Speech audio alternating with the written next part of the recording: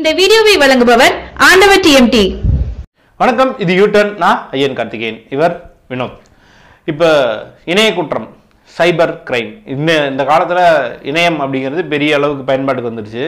ஆனால் இணைய குற்றம் என்ன, அதுக்கு என்ன செய்யணும், என்ன செய்யக்கூடாது அப்படிங்கிற பெரிய அறிவு வந்துருச்சா அப்படின்னு கேட்டால் இல்லை அப்படின்னு தான் சொல்லணும்.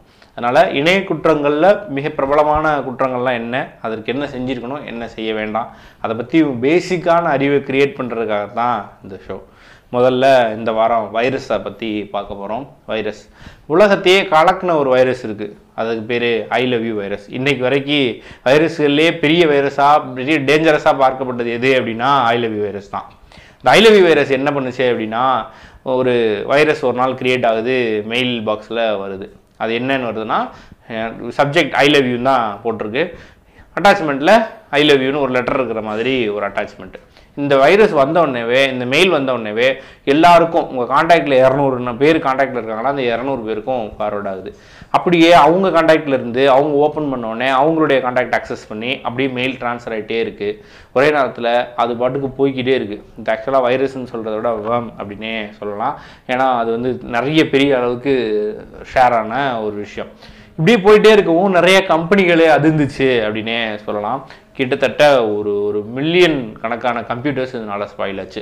நிறைய கம்பெனிஸ் வந்து என்ன பண்ணுறதுனே தெரியாமல் நின்று போன மாதிரியான ஒரு சூழல் வந்துச்சு. அது நடந்த ஆண்டு பார்த்திங்கன்னா 2000. அவ்வளோ பெருசாக டெக்னாலஜி இல்லை. இது என்ன செய்யணும், என்ன பண்ணணும், இது எப்படி ஸ்டாப் பண்ணணும்னு எல்லாரும் திணறி போய் நின்றுட்டு இருந்தாங்க. உலகத்தில் இருக்கிற எல்லா கம்பெனிகளும் பயங்கரமான ஒரு கவலையும் ஆழ்த்திடுச்சு. அவ்வளோதான், கம்ப்யூட்டரே காலி போல், இனிமேல் இதை எதுவும் செய்ய முடியாது அப்படிங்கிற பதட்டத்தை உருவாக்குது. சரி, இதை யார் செஞ்சா அப்படின்னு கரெக்டாக கண்டுபிடிச்சி போய் அவனை பிடிச்சி உட்கார வச்சா ஒரு 24 வயசு ப்ரோக்ராமர். அந்த 24 வயசு பையன் பிலிப்பைன்ஸில் இருக்கிற ஒரு பையன். அந்த பையனை பிடிச்சி உட்கார வச்சு, ஏன்டா அப்படி பண்ணேன் அப்படின்னா, நான் ஒரு தீசிஸ்க்காக பண்ணேன், என்னுடைய லவர் வந்து நீலாம் ஒரு ஆளா, உனக்கு வந்து ஒரு வைரஸ் ப்ரோக்ராம் கூட தெரியல, நீலாம் ஒரு ப்ரோக்ராமரான்னு சொல்லிட்டா, அதனால் நான் கோவத்தில் அதை மெயில் பண்ணி விட்டேன் அப்படின்னு சொல்லி சொல்கிறான். அவன் செஞ்சதுடைய இம்பேக்டே அவனுக்கு தெரில அப்படிங்கிறதான் பெரிய வருத்தமான விஷயம்.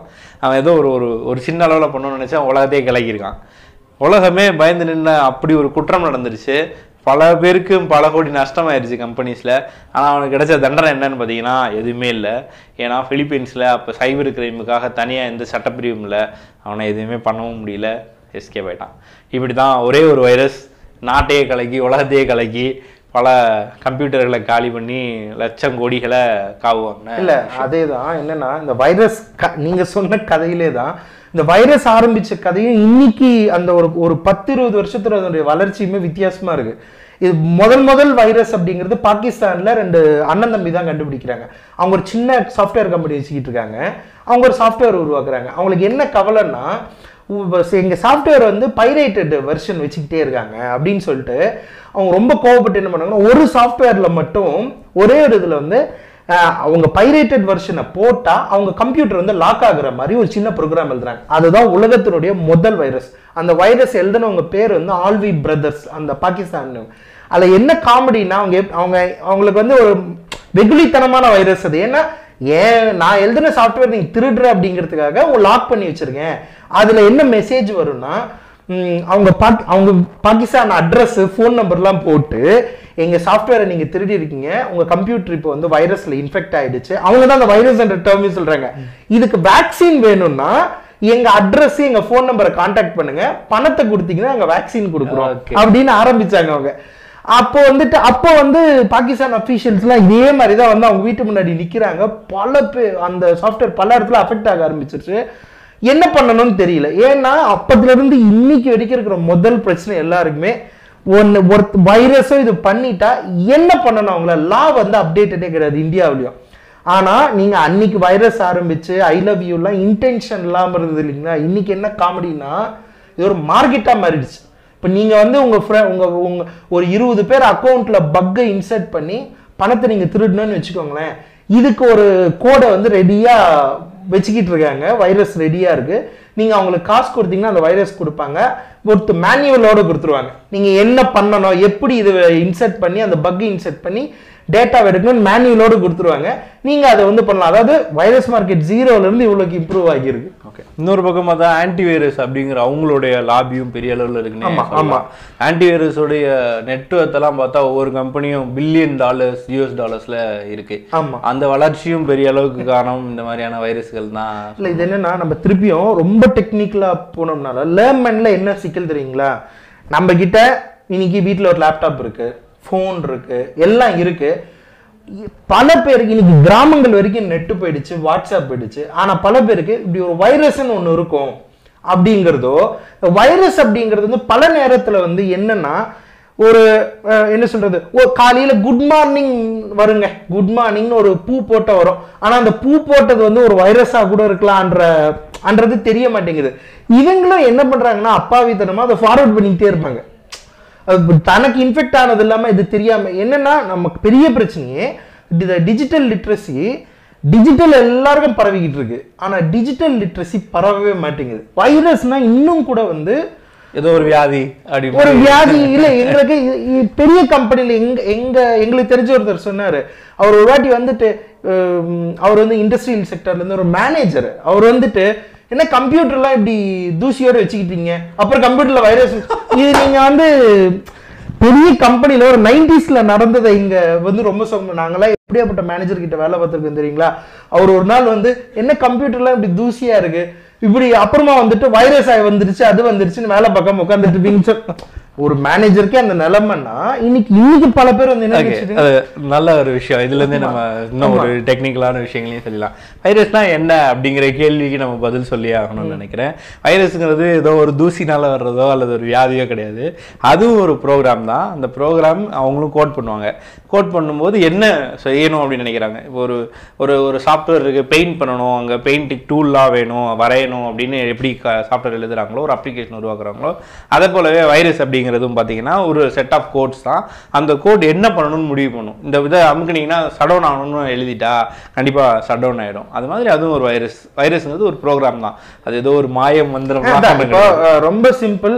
நீங்க வந்து இந்த பேங்க் பே ஆப் ஏதாவது ஒன்று போடுறீங்க, அது வந்து உங்க கான்டாக்ட்ஸ்க்கு வந்து பர்மிஷன் கேட்குதுன்னு வச்சுப்போமே.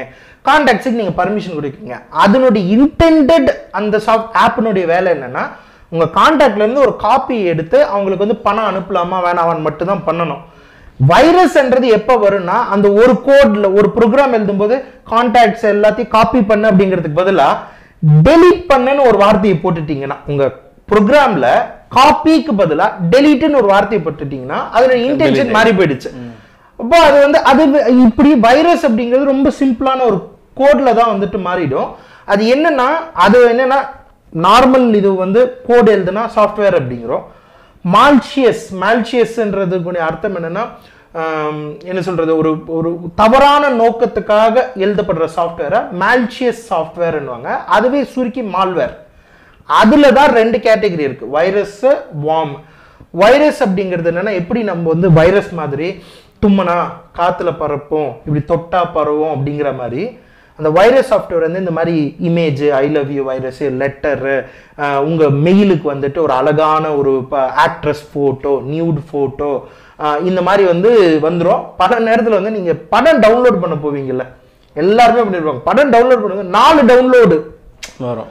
டவுன்லோட் 4 இருக்கும். அதில் நீங்க எதை ஒன்று கிளிக் பண்ணாலும் இன்னொன்று உங்க போன்ல நீங்க எப்போது படம் பார்க்குற சைட் அந்த மாதிரிலாம் போனீங்கன்னா அதுன்னு சொல்லும், உங்கள் போன் வந்து வைரஸ் இன்ஃபெக்ட் ஆயிடுச்சு, நீங்க வந்து இந்த எங்க ஆன்டிவைரஸ் சாஃப்ட்வேரை டவுன்லோட் பண்ண சொன்னா ஆன்டிவைரஸ் சாஃப்ட்வேர் தான் வைரஸ். சோ இப்படி வந்து அவங்க வந்து நார்மலா ஏமாத்தி அதனுடைய இன்டென்ஷன் என்னன்னா நீங்க கிளிக் பண்ணாலோ ஃபார்வர்ட் பண்ணாலோ தான் பரவுறது வந்து வைரஸ். வார்ம்ஸ்ன்னு ஒண்ணு இருக்கு. அது என்னன்னா நேரா உங்க இடத்துல போட்டுட்டீங்கன்னா போதும், நெட்வொர்க்ல அதுவே நீங்க போட்டுட்டீங்கன்னா போதும், அதுவே உங்க கான்டாக்ட் லிஸ்ட் எடுத்து பரவி பரவி பரவி நெட்வொர்க் மூலமா அதுவே பரவிக்கிட்டு இருக்கும். அது வார்ம்ஸ். இது அதாவது மால்வேர், வைரஸ், வார்ம்ஸ். இந்த 3 தான் வைரஸ் அப்படிங்கிறதுடைய பேசிக் இது தான். அது வந்து என்ன பண்ணும் அப்படிங்கிறதுடைய பேசிக்ஸ் இதுதான்.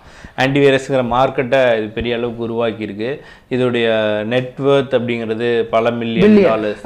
இப்போ நான் ரீசெண்டாக ஒரு ரிப்போர்ட் படித்தேன். அதில் என்ன போட்டிருக்குன்னா 2010 எவ்வளோ வைரஸ் இந்த மாதிரி மால்வேர்ஸ் இருக்குது அப்படின்னு ரிப்போர்ட் எடுத்திருக்காங்க.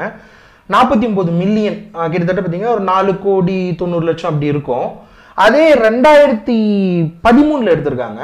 ஒரு வருஷத்துக்கு இப்போ புதுசா ஒரு வருஷத்துக்கு வந்து 2 மில்லியன், அதாவது 20 லட்சம் வைரஸ்கள் புதுசா உருவாகுது அப்படின்னு ரிப்போர்ட் வந்து. இப்போ 2017 என்னன்னா ஒரு நாளைக்கு 2 லட்சம் வைரஸ் உருவாகுது.